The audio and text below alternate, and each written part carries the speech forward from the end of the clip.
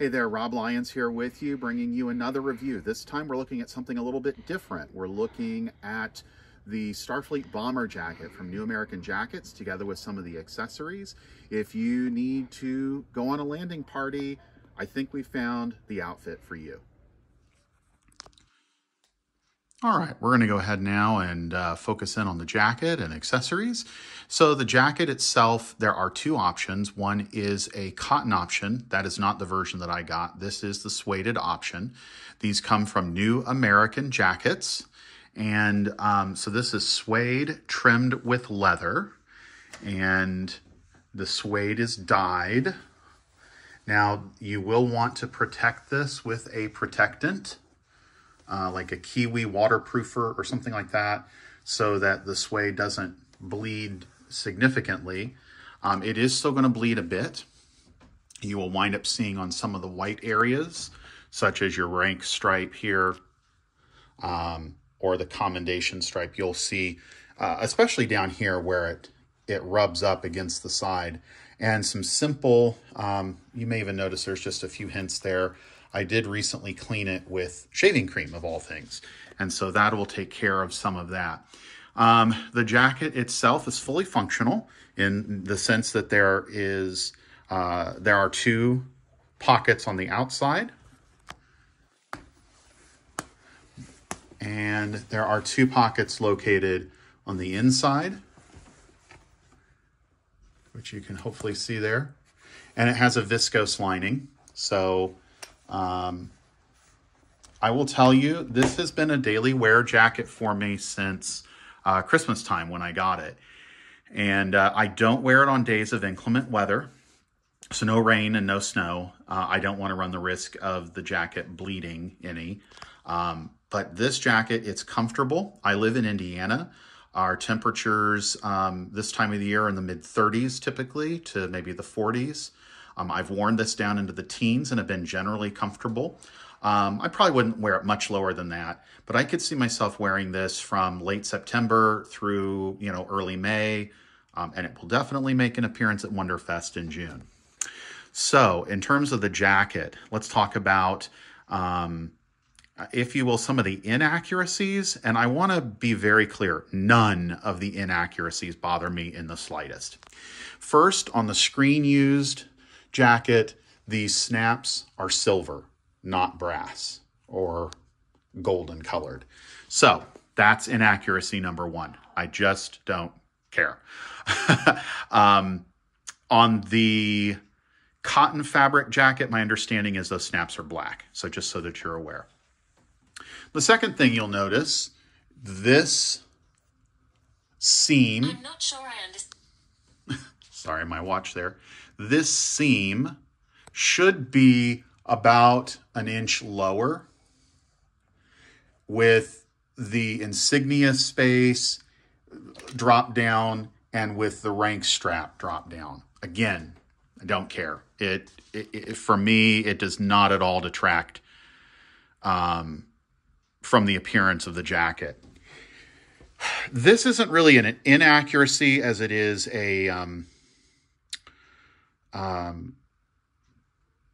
making do with what the design is. They don't know what rank people are going to choose for this. And so you have here no rank pillow for the insignia to go on. If you had a captain's pin, it would need to be longer. The admiral's pin, this is a fleet admiral's pin, it needs to be a bit bigger than some of the other smaller ones like an ensign or a lieutenant. So there is no rank pillow. However, my understanding is you can request a scrap of fabric to be included at no additional charge in your order, and they will do that, and there are some instructions on how to make a rank pillow. On the back of the jacket, the other thing that you may notice is there is no action pleat, not a significant one. This seam here on the screen used version is an action pleat that allows a little more freedom of movement in theory. I've not had the slightest issue with that at all. So for me, these inaccuracies do not at all detract from the jacket itself. All right, let's talk about some of the accessories now. I'm going to start with the insignia. So here's our Starfleet insignia on this particular jacket. This is from Jeff Parks. He's better known as ParksSabers online. And so he doesn't advertise these on the ParksSabers site, but he is on sites like the RPF. I think he's on Facebook, and you can kind of track him down. This is quite simply the most fantastic film era insignia pin I've ever owned. It comes in a set of 2 pins. The other pin that you get with it is a Strange New Worlds cast metal insignia pin. And you can either get this version, which is the Kirk version that includes the Kirk, it would include a command insignia from TOS, or you can get the Uhura version where the arrowhead, or the delta, if you will, is a darker copper, almost a brown copper color. The background is more of a white or maybe a bone color, as opposed to this more creamy custardy type color. And then the Strange New Worlds logo you get has the engineering logo on it as well. So they come as a set. Like I said, best insignia I've ever purchased from this era. So that's from ParksSabers. So let's move on over to the next couple of items were all purchased through an Etsy store called TylersETC. So this is the Fleet Admiral rank pin.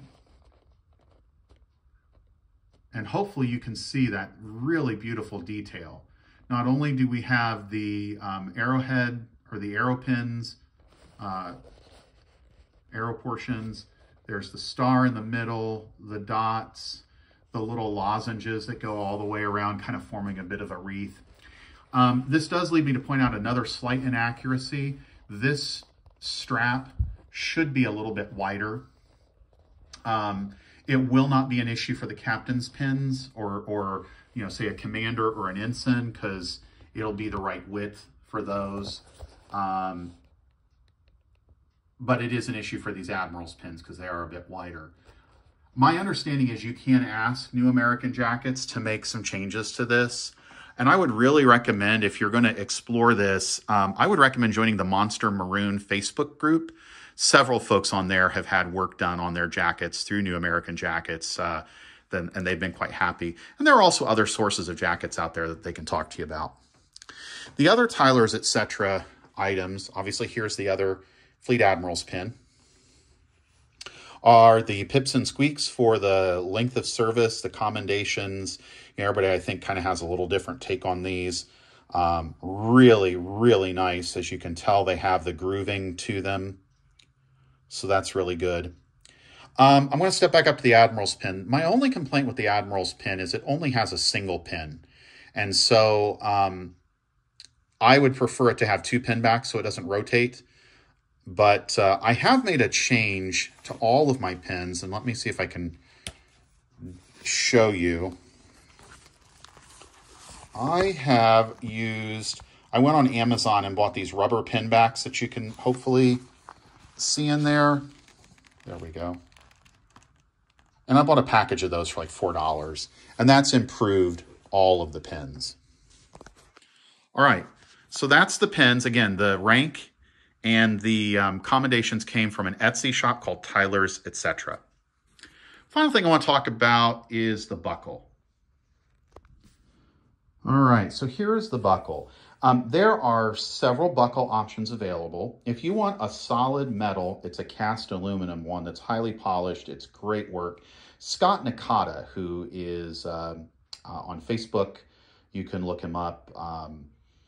He's a member of several Star Trek costuming groups and everything. He produces buckles on a limited run basis that are just outstanding. My thing is, I don't like the screen used appearance with the little kind of in the middle here. There's this like gold catch. I just don't think it looks good. Honestly, I think it looks unfinished. And so Will Fowler, who is best known for modeling from the Ensign's chair on YouTube, he's also a member of many different modeling groups, in particular on Facebook. He announced back in the fall that he was going to do a 3D printed option. And he has a screen accurate 3D printed option. I happen to mention that I didn't like it and that I wonder, you know, could the device in the middle of the buckle be different? Well, this is some inspiration that he took from that request. And so here you go. This is the buckle. Now, this is 3D printed resin, and this comes with the caveat. It is not intended for daily use. He will tell you that over and over again. I am disregarding that on purpose. Now, you'll notice, as of this morning, so far, I only notice one itty-bitty scratch, and I've been wearing this all but 2 days in the last week since I got the buckle. The buckle simply is, it's kind of a spring-loaded catch. You undo it. There's a tab that fits into a slot. It's going to be really hard to do this with one hand and hold the camera, so I may not be able to get this rebuckled quite right. But then this is spring-loaded. The insignia is spring-loaded so that if you push here, it will catch on this catchment here. So let's see if I can't get this back together with, yeah, one-handed getting it back together is probably not going to work very well. So then you have to take advantage of this, you have to make sure that you order the option where it has the detachable snap flap for the buckle. These buckles run $40 a piece, or I think it's 40 a piece plus shipping, or I think he might be doing a special where if you buy 2 buckles, the shipping is included. So find Will on Facebook. He'll get you taken care of. Again, this buckle is not intended for daily wear. I am taking a risk by doing it that way. But I'm going to tell you something. This is the second one of these jackets I bought. I'm going to tell you why in a few moments. The first one, I did not get this option. I did not realize how much this added to the overall look of the item until I had it on. All right, so we're back. Let me give you a final few thoughts here about the New American jacket. I mentioned a moment ago that this is the second jacket that I've purchased. I've purchased the first jacket in October, and it was shipped. I knew I was taking a little bit of a chance in going ahead and ordering a standard size jacket. My belly is a little different, you know, I do have some weight here, working to get rid of it, but, and it fit, but it was really tight. And sometimes if I would twist in a certain way, one of the snaps would pop.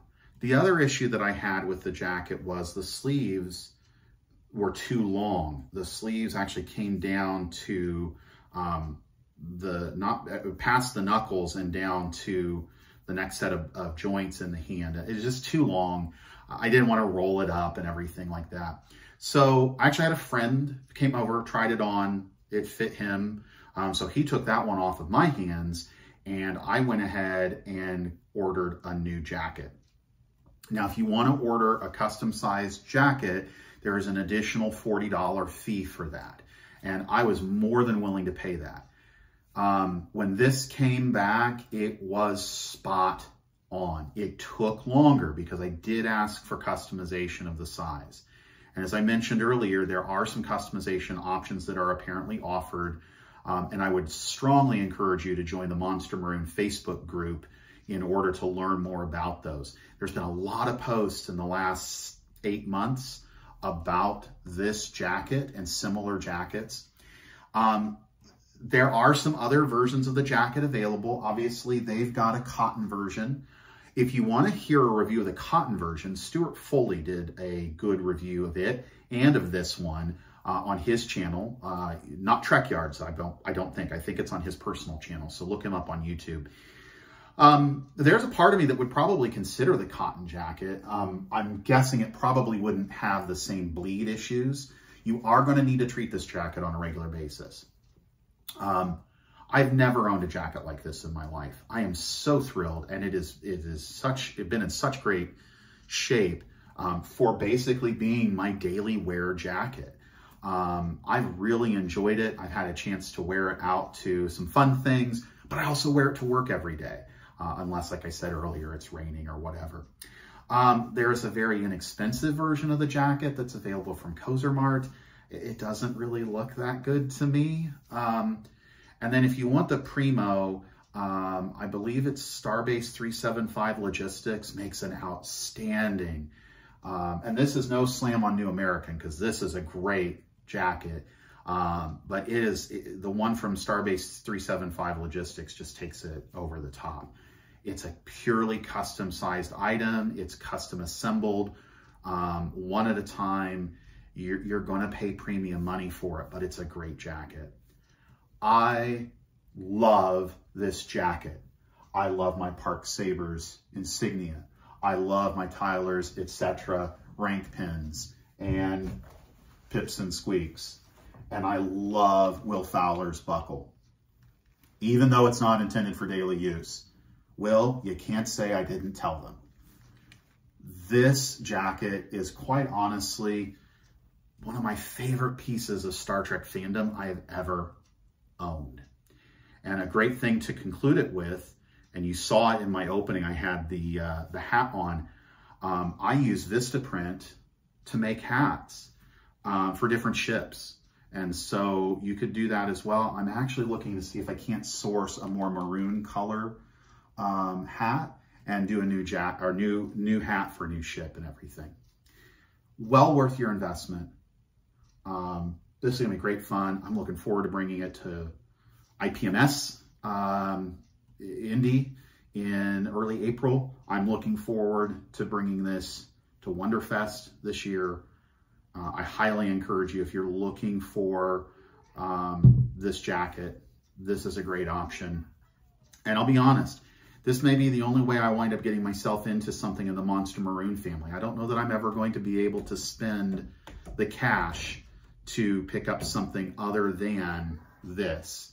I may look at Mart for the pants and update them so they're admirals to go along with the jacket, as well as Mart does have a undershirt that may work very well, the tunic underneath. But in terms of like the Primo thing, I may never go beyond this. And you know what? If that's the case, I'll be okay with that, because this is an outstanding piece of Trek memorabilia, and it will, at least so far, my opinion is it's going to last you if you're wearing it on a day-to-day basis. If you found this review helpful, please like and subscribe. I've got more model reviews coming up, space shuttle build videos and things like that that'll be coming down the pike.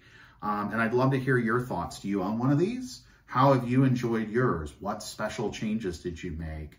Are you thinking about it? Is there a question that I didn't answer for you that you would like to have answered? If so, please drop a comment. I'm happy to respond to you. And until next time, live long and prosper.